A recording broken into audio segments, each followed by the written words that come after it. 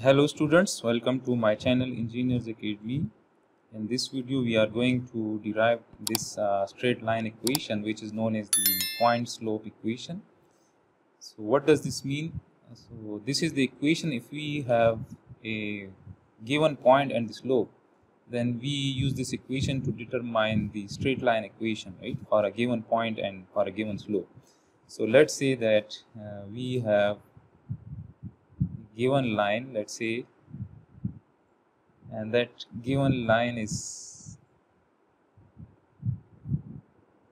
2 points. Let's say that it has one point, let's say somewhere here, let's say that point is P, which has a coordinates of x and y, and similarly let's say that here we have point P1 which has a coordinates of x1 and y1, right? So if we are given the slope of this line, right, so then we know that the slope is represented by m, which is equal to the rise divided by run, right? So now if I draw a triangle here, right, so this is the rise of this line and this is the run, right? So we normally represent the rise by delta y, that is the change in the y coordinate, divided by the change in the x coordinate, right? So this is the rise, this is the run along the x-axis. As we move along the x-axis, this is the positive x-axis and this is the positive y-axis. So when we move along the positive x-axis, so that is known as the run, and when we move along the y-axis, that is known as the rise, right? So let's say this is delta y and this is delta x. Or in other words, we can say that the change in y coordinate is known as the rise and the change in x coordinate is known as delta x, right?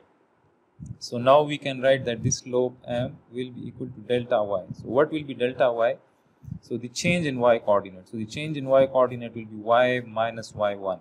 So I can write that delta y is y minus y1.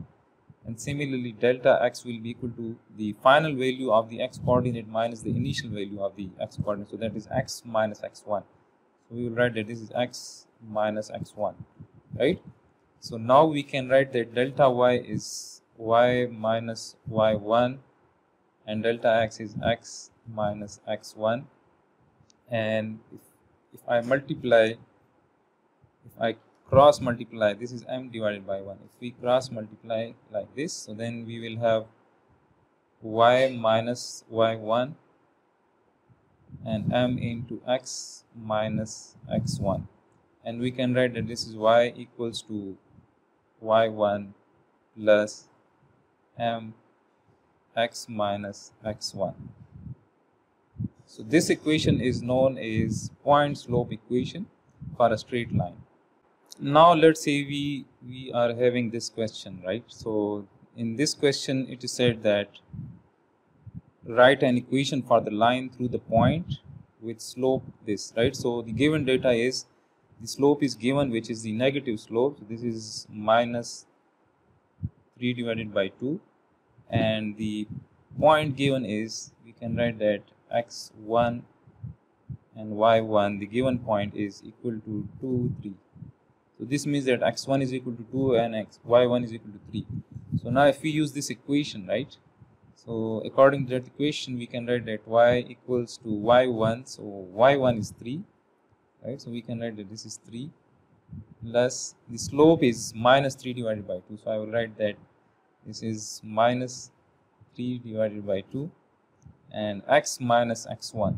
So x and x1 here is 2. So we can write that this is, so we can simplify it. So this is y and this is 3. And this will be minus 3 divided by 2 into x, and this will be minus into minus plus, and 3 divided by 2 into 2 we will get plus 3, right? So this will give us y equals to, if we rearrange this, so this will be minus 3 divided by 2x, and this is plus 6, right? Now we can find this equation in another way around, right? So how we can do it? So the negative slope means that the line will be making an angle in the clockwise direction, right? So let's say if I draw that line which is represented by this information, right, that the slope is minus 3 divided by 2 and the x and y is 2, 3, right? So let me draw that graphical representation of that line which we are required to find the equation for that, right? So let's say that this is the x-axis and this is the y-axis. So the line is passing through point 2 and 3. So this is x equals to 2 and somewhere here is y equals to 3, right? So the line will pass through this point and it has a negative slope. So the negative slope, if a line has a negative slope and it is passing through this point, so that will be represented like this. And this clockwise slope is, this is negative slope, right?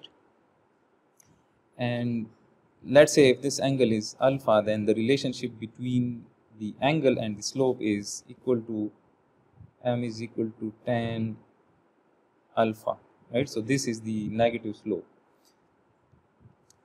So this is passing through that point. This is that x1 y1 which is equal to 2 and 3, and somewhere here will be that arbitrary point, let's say, or we can say that, let's say somewhere here is that point and let's say that is x and y, right? Somewhere here is point x and somewhere here is that point y.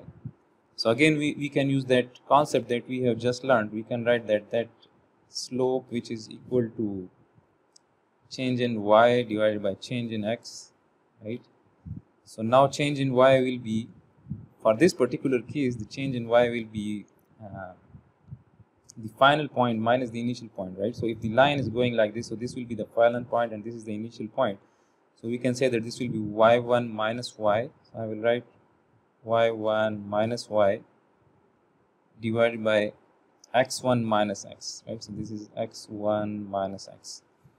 And we know that the slope is given which is negative, which is equal to minus 3 divided by 2. So I will write that this is minus 3 divided by 2. And y1 is known, which is 3. Then we can write that this is 3 minus y, and x1 is 2 minus x, and this is minus 3 divided by 2. So again if we cross multiply, right, if I cross multiply like this, so then we will have 2 into 3 minus y equals to minus 3 into 2 minus x, right? So this will be 6 minus 2y, or we can write it like this as well. This is 3 minus y if I divide both sides by 2, right? So we will have minus 3 divided by 2 into 2 minus x, right? So we can simplify this equation. This is 3 minus y and this will be minus 3 divided by 2 into 2. So this will be minus 3. This will be minus into minus plus 3 divided by 2 into x. So this will be 3 divided by 2 into x. And we can write it as minus y. If we add, if we subtract 3 from both sides of the equation, so this will be minus 3 plus 3 divided by 2x minus 3. So we can write it as 3 divided by 2x and minus 3 and minus 3. So this becomes minus 6 and this is minus y. And if we multiply both sides of equation with minus 1, so this will become plus, right? If I multiply both sides by minus 1, right? So we will have it as plus y, and this will be minus 3 divided by 2x and this will be plus 6. So we will have that same equation, right, which we got using this equation, right? So this is y equals to minus 3 divided by 2 x plus 6, and using the graphical representation of that line we got that same equation, that is y equals to minus 3 divided by 2x plus 6, right? And this 6 means that this is the y-intercept. This is y-intercept,